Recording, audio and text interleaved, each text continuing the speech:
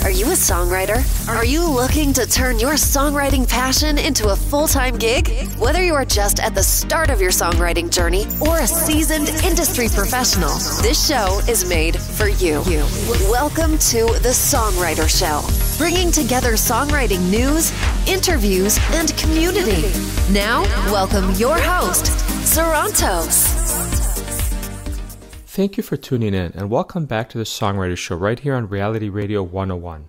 I'm your host, Sarantos. I'm a solo music artist who's been writing lyrics for as long as I can remember. Words are so important to me, and that's why I'm thrilled to host this show for you every single Tuesday evening. I believe in my heart that every song is a story. Tonight's guest is Harry Kappen. He's known for his deeper lyrics in his songs. He's a Dutch musician and music therapist. His first love is a guitar, but gradually he discovered the bass, and now you can safely call him a multi-instrumentalist. And now, welcome this week's special guest. Welcome to the show, Harry. How you doing? Hello. Thank you for having me, and I'm fine. Yeah, how are you doing? I'm doing well, man. I'm in Chicago, so we have a little bit of a time difference, but we made this work. It's early for you. Yeah. So what is the coolest thing about your country? You know, I've always wanted to visit. I haven't been out there yet. Oh, wow. Well, I think the coolest thing is that half of the country is below sea level. That is cool. Wow. I did not know that. Yeah.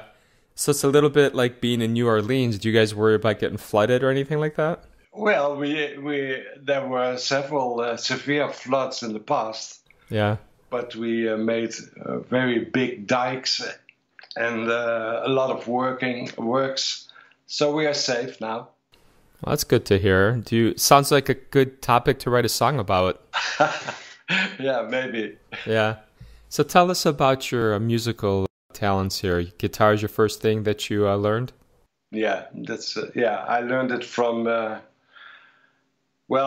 I was like 10 years old, and my sister had an acoustic guitar, and I was curious. So sometimes I lent the guitar, and I thought that was nice. And I had some lessons for 2 years, classical. But then, I became adolescent, and there were. We started some school bands, and in that way I learned a lot more about pop music. So I quit lessons, and I went on with just bands. Learning the good old-fashioned way. Yeah. Yeah. What is your favorite part about songwriting? That's a good question, because I like the process. The process of creating and trying and searching for a sound, searching for a subject, try things. So I love that. I'm almost a bit disappointed when a song is finished, you know? Yeah. So sometimes it takes a week or a month, and I enjoy to lay the puzzle.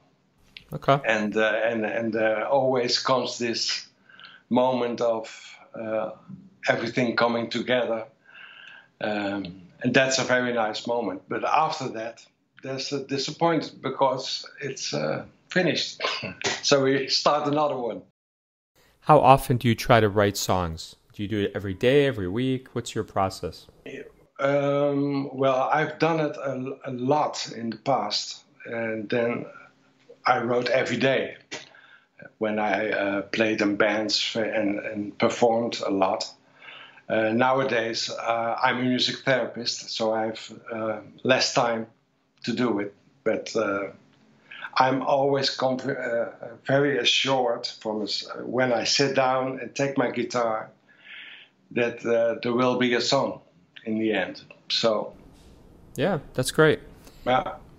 How do you try to decide if a song that you're working on is going to, if you're going to release it and work on it and finish it?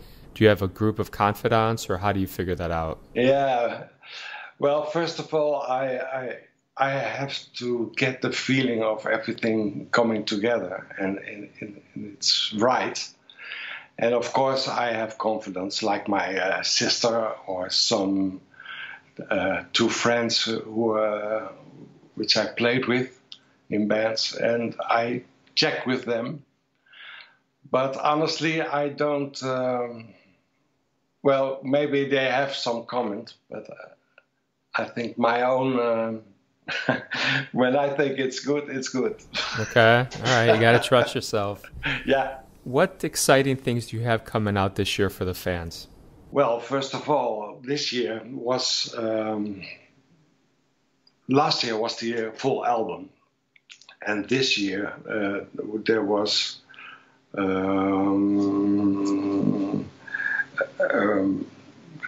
Two singles came out.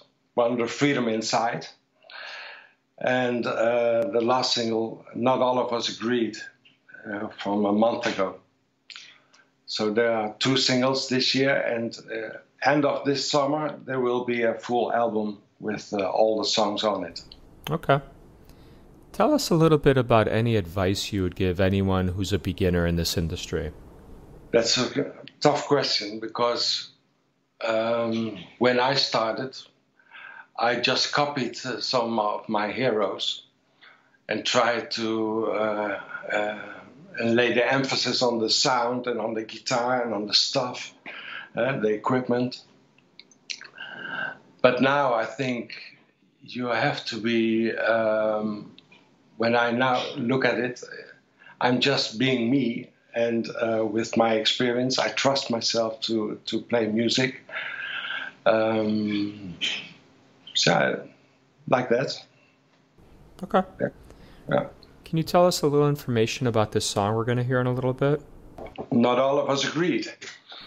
It is about, well, there's a lot going on the technological field, like AI, artificial intelligence, and a lot of more, the internet, of course, and everything, what's happening. And we, the people, have to cope with it and adjust to what's happening. And sometimes that's difficult, certainly for older people, I think.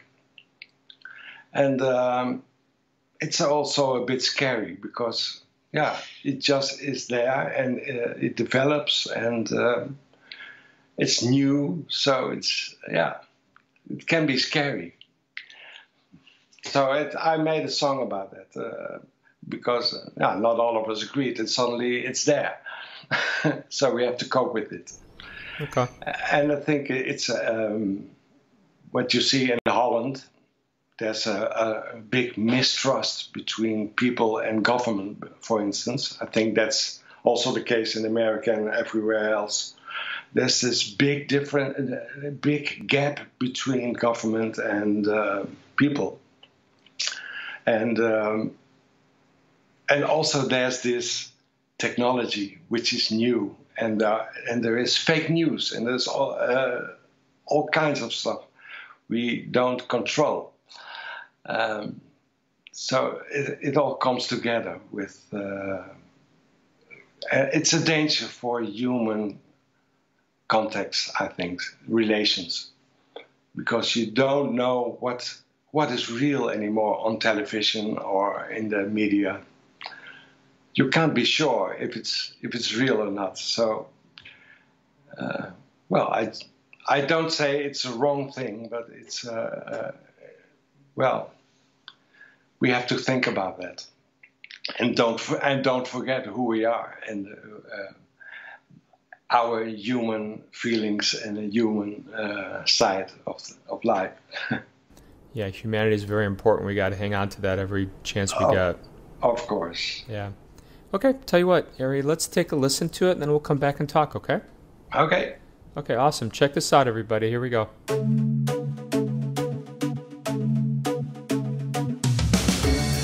when AI takes over,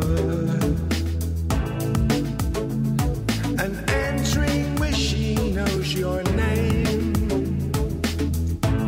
I'm not sure what they want from me. I need your love.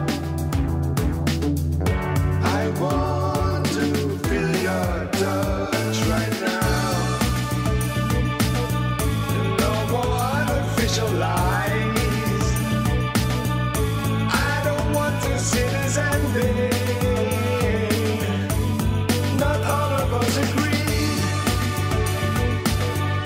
The truth is all we need. There's no time for pretending.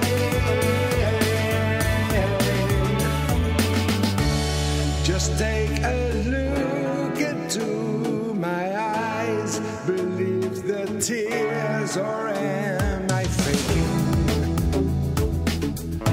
Are we still you and me, or are we forsaking now? I need your love. I want to feel your touch right now. No more artificial lies. I don't want to see this ending. Not all of us agree. The truth is all we need. There's no time for pretending. One flesh and blood, no more robot talk. A natural friend until the end. We are here to stay, save this human race, and feel each other's heart beating. No more artificial lies. I don't want to see this ending. Not all of us agree. The truth is all we need. There's no time for pretending. Don't you turn your back on me.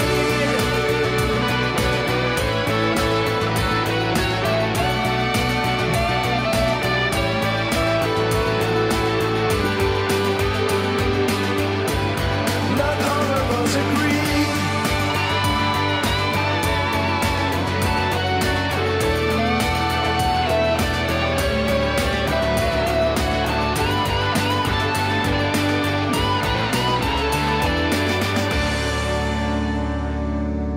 That was kind of a cool song, Harry. Thank you for sharing it with us. Thank you, thank you. So one of the questions I like to ask a lot of the guests is about scams. So since you're obviously from Europe, I don't know if it's a little bit different there, but what are the scams that you guys as musicians, that people try to prey on you guys? Anything that you want to point out to us? I don't know what you mean by scams. What do you mean? Scams where people are trying to get you to, hey, here's like you could do a show, but you have to sell $1,000 worth of tickets and things like that. Yeah, like that. Yeah. Well, you never can be sure, but I'm very careful with that. And of course, there are people who try to take advantage of you. But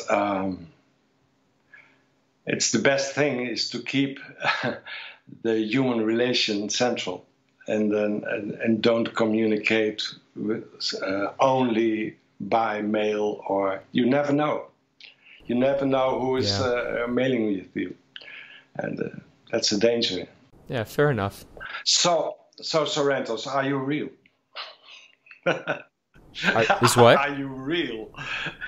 Am I real? I think I'm real, but I don't know. Depends on who you ask.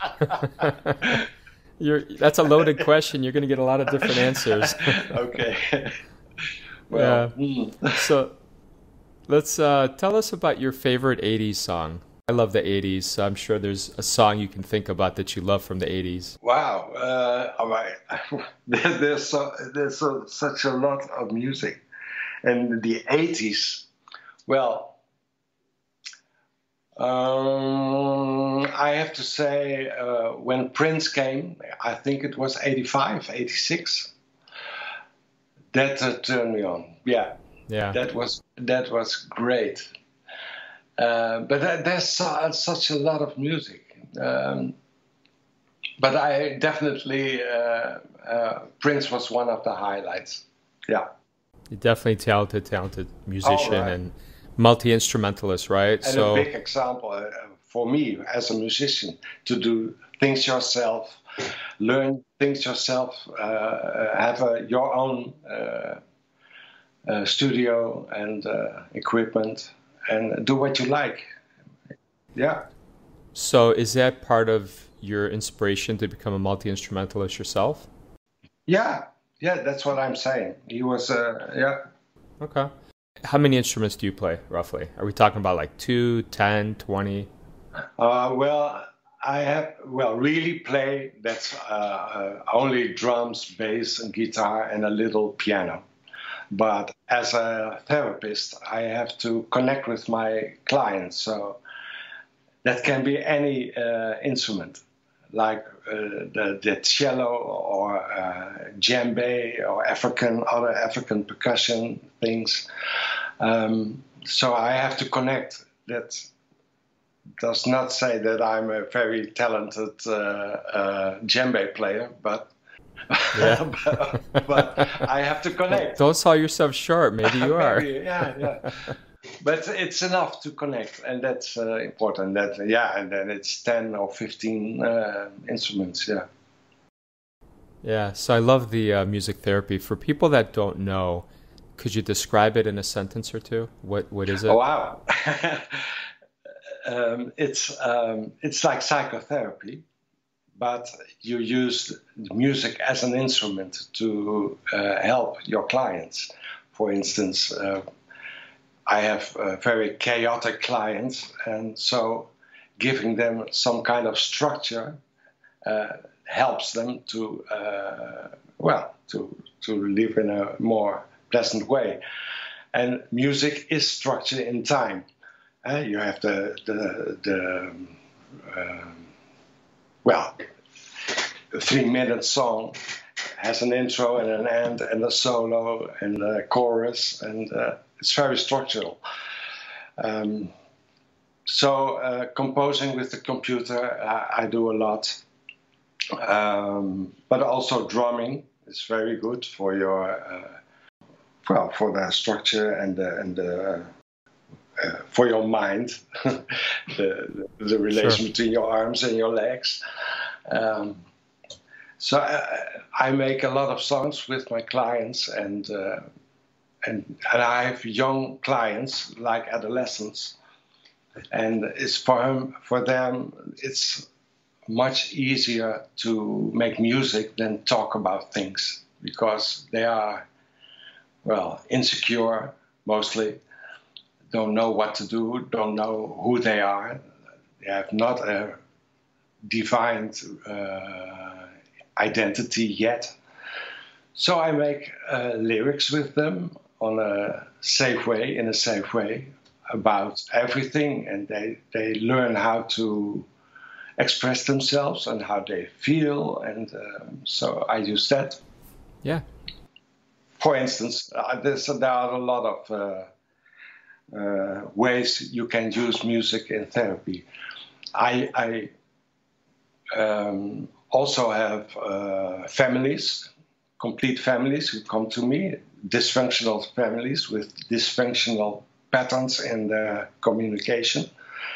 And I invite them to come in, and we improvise music with each other, and within seconds, everybody hears what's the problem. Because it's about communication, and when there's a dysfunctional thing, it doesn't sound right. So we try to fix it in the music to make things sound right or better. Yeah, I think that's. And then we make this translation to the real world in daily life. Yeah, that's very powerful, and that's great to hear. Mm-hmm. Yeah. Tell us a little bit about your website. Where can people touch base with you, listen to your music, and support you? On harrykappen.com. Very simple, harrykappen.com.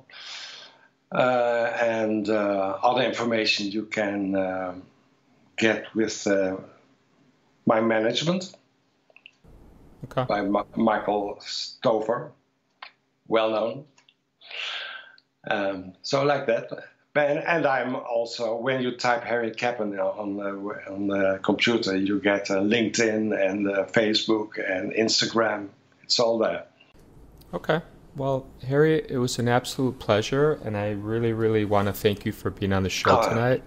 I think your story is inspiring, and I'm very glad to, especially the music therapy thing. In addition to the music, I think it is a very powerful thing. So I commend you for doing it. Thank you. And I'm glad you're having me.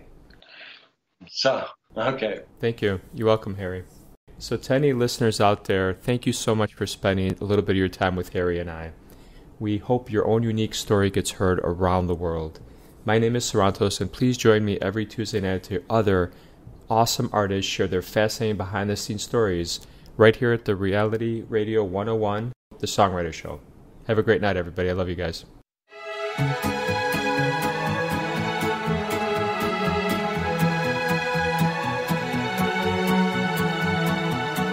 There was a day born back in 1882. Reminds us not to take each other for granted. Often happens without us realizing it. So don't fall into life or try downsizing it. Days meant for swimming while the water's still warm. Yummy food in comfy clothes. Waving the flag while the band performs. Picnics in the park with a fireworks show and popcorn. If you're off today, be grateful. If you're working today, be grateful. If you're a kid today, be grateful. Happy Labor Day today.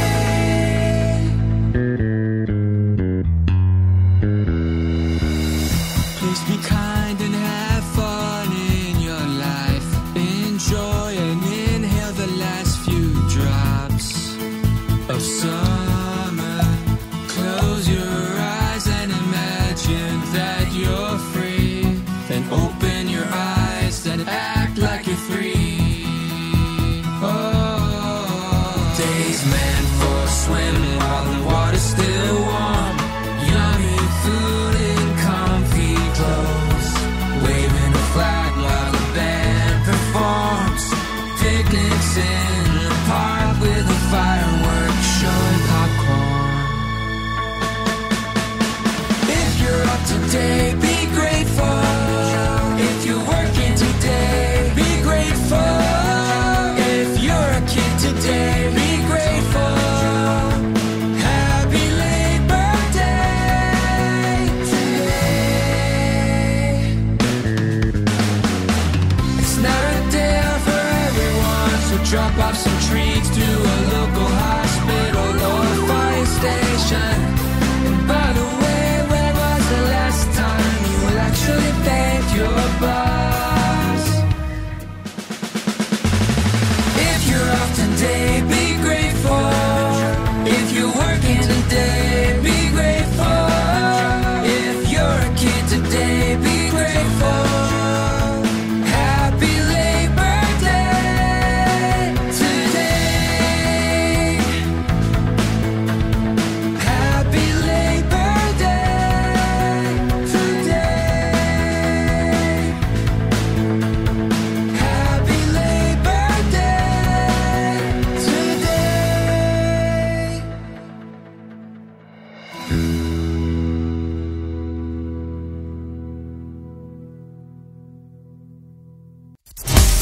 Thank you for listening to The Songwriter Show. To keep the momentum going, head over to www.songwritershow.com and join our free music community of artists, songwriters, and producers.